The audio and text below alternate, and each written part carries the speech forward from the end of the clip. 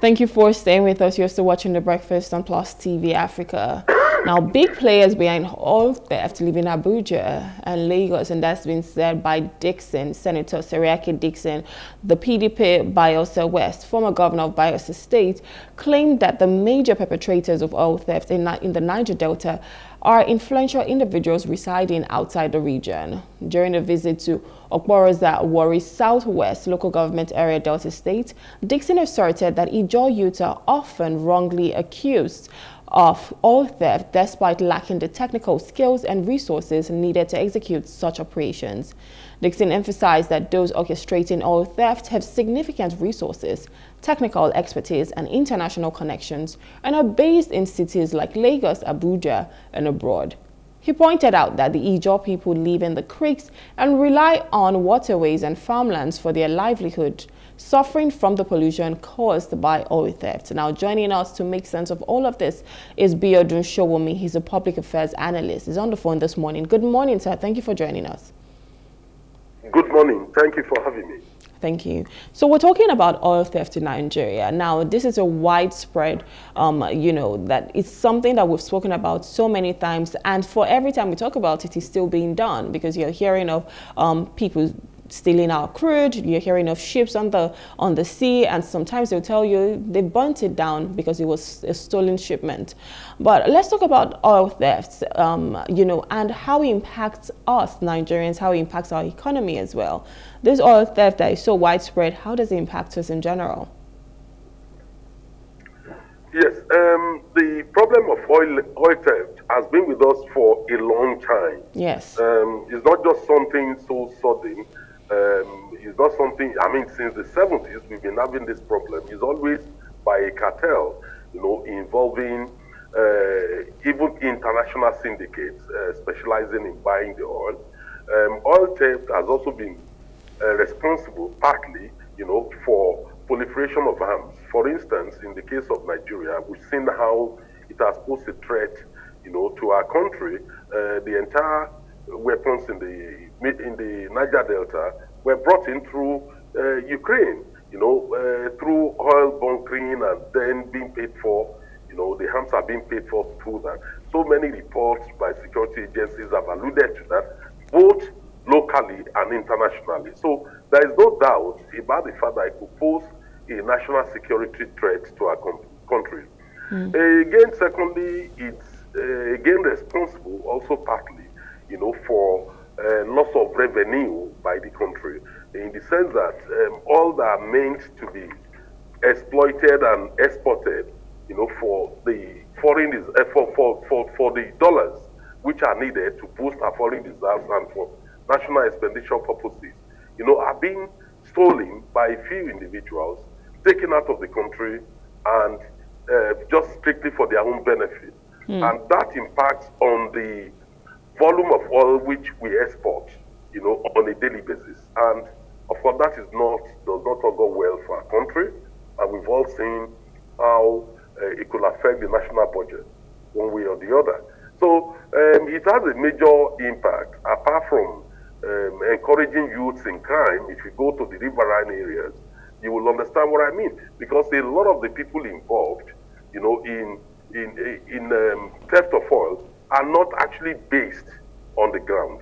These are people who finance it. They are the ones that will finance the acquisition of a ship.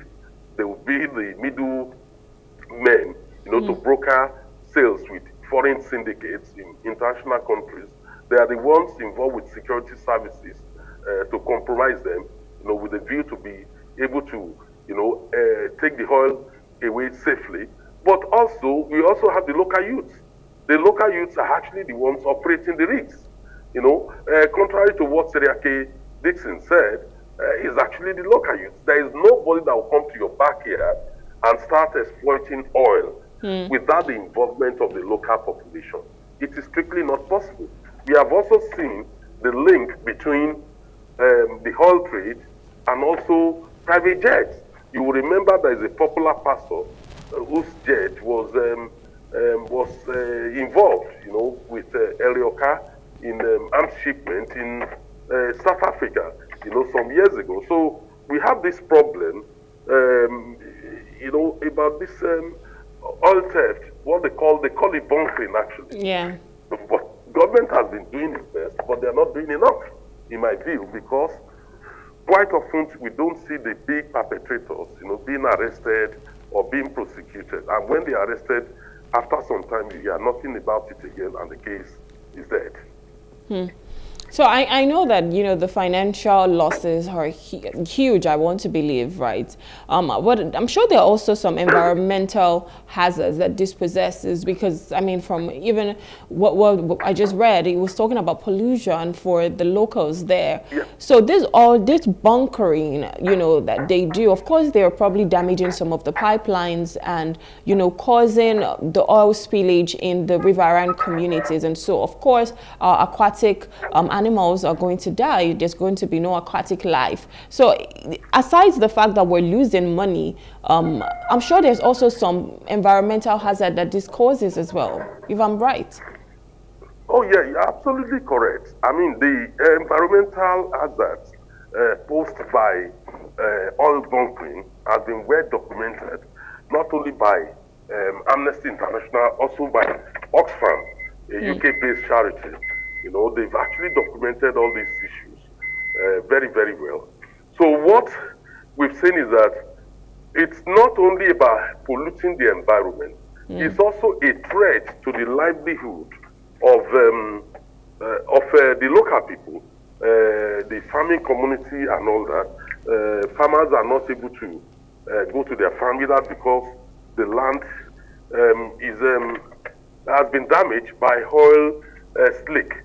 And also the same thing, with fishermen, they are not able to go and get appropriate fishes, fish in the water simply because of the same problem. They have to go deeper into the ocean with barley vessels. So these are some of the problems, and no doubt about it. A lot of it is due to oil pollution as a result of bunkering. That does not mean that oil on its own does not even pollute the environment.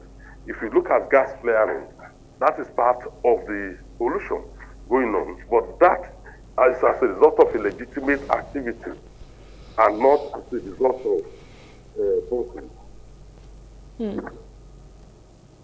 So, like we've established here, can you hear me? Yes, I can hear you. So like we've established here, right, this is something that has been going on for such a long time. Oil theft is not a conversation that is just being had right now. It's something that's been going on for years. We've really spoken about it. So if we've been advocating, for something like this, what is taking the government so long? Why are they not combating this oil theft? And mind you, Obla spoke about how some of these same people, right, are, in corruption. Like some of these same people, they live where we are. They are prominent people in our society. So why are we not combating oil theft? Is it that we're trying to save the people who are, like the syndicates that is a part of this? Yes, when you look at the issue of oil theft and why we're not doing much about it, it's simply because over the years we have been producing 2.2 million barrels of oil a day. Then suddenly we now have a different situation. We are producing about 1.3 million, 1.4 million barrels a day. So the issue is becoming more important because it's a threat to our national earnings, from oil. So that is why people are beginning to focus more on the impact of bunkering. But when we are producing in excess of 2 million barrels a day, attention was paid to that sector, but not given the same priority, the same prominence as is being done currently. And of course, the major issue with detection is even when people are arrested, and we have seen, in fact, I think the last ship that was arrested were crewed by Ukrainians. We have not seen the end of that case. In some cases get delayed in court. In some cases, there is a behind-the-scenes settlement of those cases. We have not seen the big barons themselves, being thrown into prison, after being processed through the criminal justice system. What we've seen is area display of Air Force bombing bunkering facilities, oil bunkering facilities, all over that. And in that situation, is the small boys that get affected, the small local boys, that are being bombed, who are operating the rigs. But the real people financing it, benefiting tremendously from it, are far away from those creeks, and they are the people who are not being arrested or prosecuted in any way or the other. So, of course, they're selling this, whatever they steal, they're selling it to certain people. So they have a buyer, right? You have a buyer who comes to buy it. And like you said, Ukrainians was one of them. So how come, we're allowing this? Because if you're going to get a shipment, the ships are not small. They're not something that is so tiny in the water that you cannot see. And of course, I want to believe there are people who will sign bill of ladings. There are people who will sign for these things. So what kind of loopholes do we have in our system whereby people are just going to turn a blind eye to it, and we're selling our crude, stealing the crude, then selling it for gains, and we still have international communities or people from abroad coming to buy it, still aiding the same corruption? So how come we've made our system so porous that these things can just fly and nobody's talking about it? Yes, there are two major issues responsible for that. The first one is by oil companies. When you see how oil is calculated in Nigeria, the extraction of oil is not calculated from the volume extracted from the ground or from the sea, is calculated from the storage. So, and the simple excuse of the international oil majors is that in the course of transporting, after exploitation, transporting it to the storage, some get lost due to bunkering or due to one reason or the other. So therefore, you can only count from the storage. So therefore, it is convenient for people to tap, the oil before getting to the storage. If oil majors are made to account for oil extracted, right from the extraction point rig, rather than from the storage, you will realize that a lot to be done on their own part to ensure that oil is not lost in the process of being transported to the storage. The second part of it is the Nigerian security services, particularly the Nigerian Navy.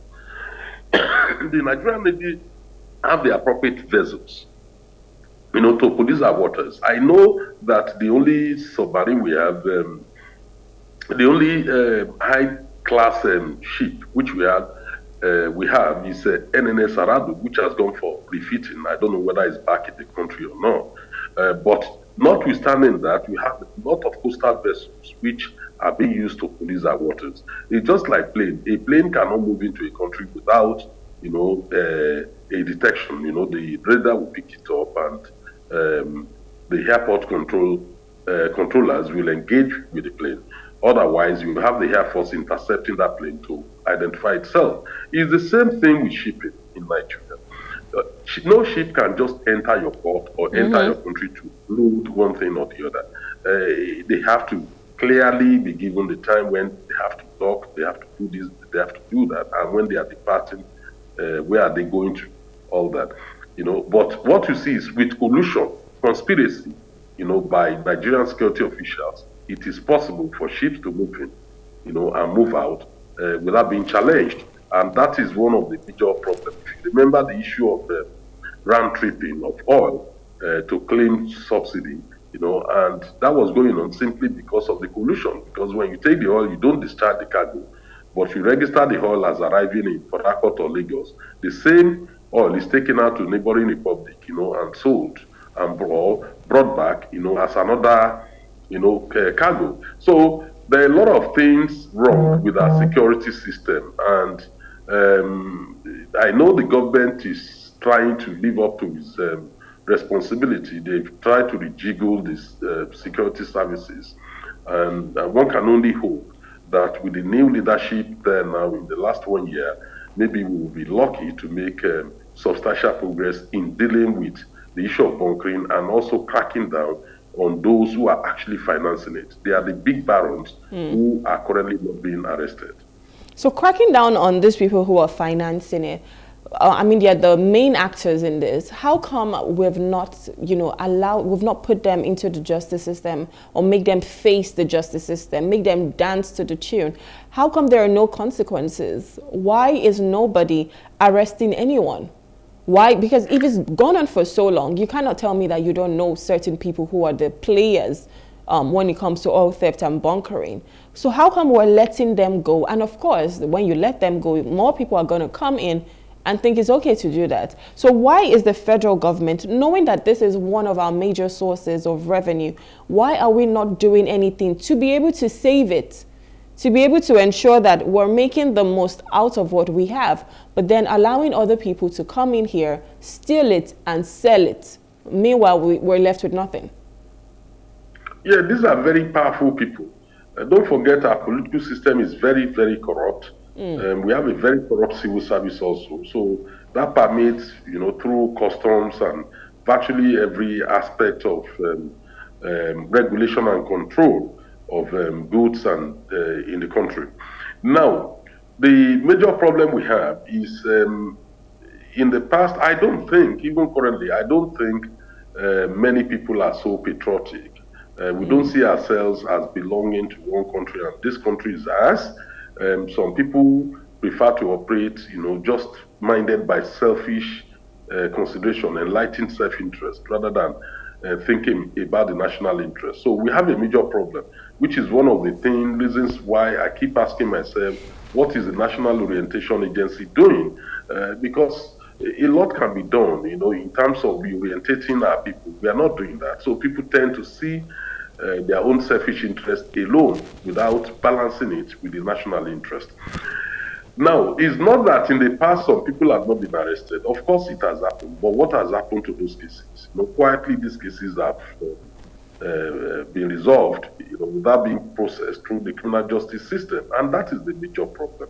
There is no deterrent, because the only way to deter crime is to make sure that crime does not pay. You can be tough on crime, but you also have to be tough on the causes of crime. Those who are creating the problem, those who are causing this problem, are those who are financing. It's not a thing that you can finance with 100 million or 200 million. No. You're talking of they spend billions to finance this industry.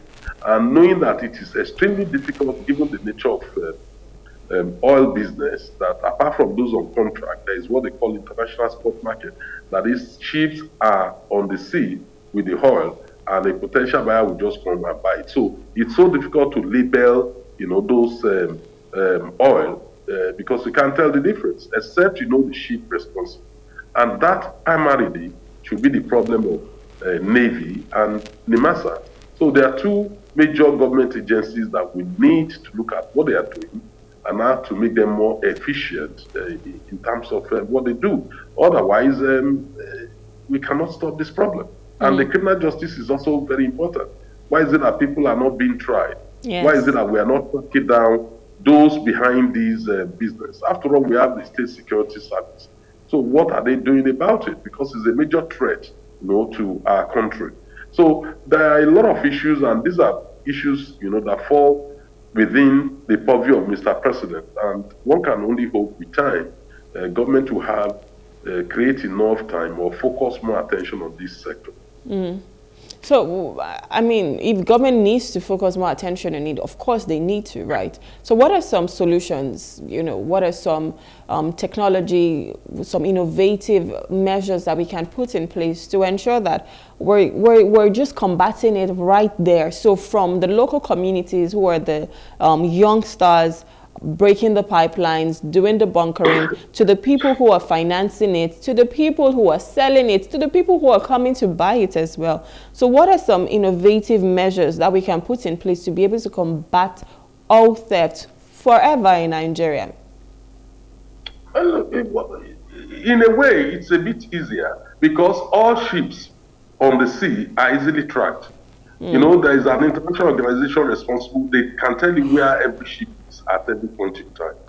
Now, in relation to our own territorial our territories, that's the job of the Nigerian Navy.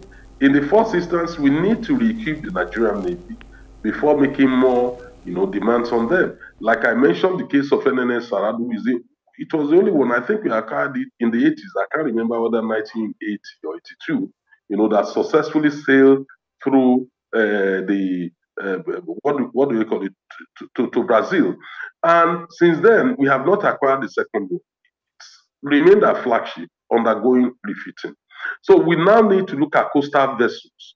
How do we equip the Nigerian Navy with enough coastal vessels? How do we ensure a radar coverage, of our sea in a way that we are able to identify ships and then ensure that ships that are involved in illegal activities or have no explanation from being within our territorial waters, are apprehended, intercepted, and apprehended by the Nigerian Navy. We need to improve their capacity. Currently, their capacity is not as good as what it should be, for a country with our size and the several kilometers of thousands of kilometers of water covering. But the most important thing at the end of the day is not just about pumping the youths, the creeks. We need to remember that the only way to stop crime is to make sure that crime does not pay. And the only way to make sure that crime does not pay is to process people through the criminal justice system after diligent, thorough investigation and diligent prosecution. And when they are convicted, we should ensure that they spend the time stipulated, by the judge. Otherwise, if we continue with this attitude of turning a blind eye if powerful people are involved, we will never solve the problem. The bottom line is we can bomb as many oil bunkering sites as you want. They can always go to another pipeline and open another spot, and then continue that activity. Again, inland, we also need to look at tracking down all the trailers, the tankers loading oil, from where? Because if we don't track them down, what you see is that oil that are being, we know Arepo and some other areas, vulnerable area around Shakamu and also in the Niger Delta area, where this oil are being bunkered, you would not be able to stop it because they're not only going on the ship, they're also using tankers to smuggle them out of the country or to sell them, to petrol stations within the country. So a lot of work needs to be done by the Nigerian NSCDC, Civil Defense Force, the Nigerian Police, the State Security Service, and then the federal government needs to equip the Nigerian Navy adequately. Or vision for a future in Nigeria whereby, oil theft is significantly reduced, because I'm sure that's what everybody would want, especially when we know that that is our major source of revenue. So what is your vision as we close this? Well, my vision is a country where, whether it's oil crime or any form of economic crime, is dealt with seriously. Yes. Because when you look at it, we don't look at the impact of economic crimes in the destruction of people's lives, in povertization of our people. What we look at is only the physical crime, committed crimes of violence. But the worst violence is economic crimes, and oil bunkering is one of the major economic crimes in the country. And it's time we need to ensure that those involved in it are prosecuted so that we can have a more reliable country. We can bring up youths, believing in the values of hard work pay and not crime. Currently, what we are doing is we are encouraging a situation where we are not even being a good model, for the youths, and then also government agencies such as National Orientation Agency are not really living up to expectations. That's fantastic. You're so right when you talk about we need to stop glorifying crime. We need to really let people know that you can be a legitimate business owner, you can be a legitimate worker, and you will still be successful. So having to be corrupt, having to do criminal activities is just a no-go area. And we need this money in Nigeria. We need our economy to thrive. So it's important that we stop oil theft, and the federal government does everything they can in their powers to combat it. Biodun, we want to say thank you for coming. It was lovely having a conversation with you on this. Thank you so much. Thank you for having me. Yeah.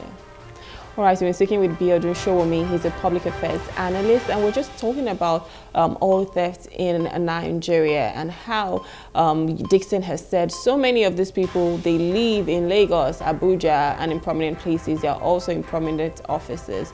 We hope that this will be combated in Nigeria. Now, up next, well, we'll be talking about the fact that SERAP has demanded that the CBN governor, well, accounts for missing 100 billion naira dirty notes. Please stay with us.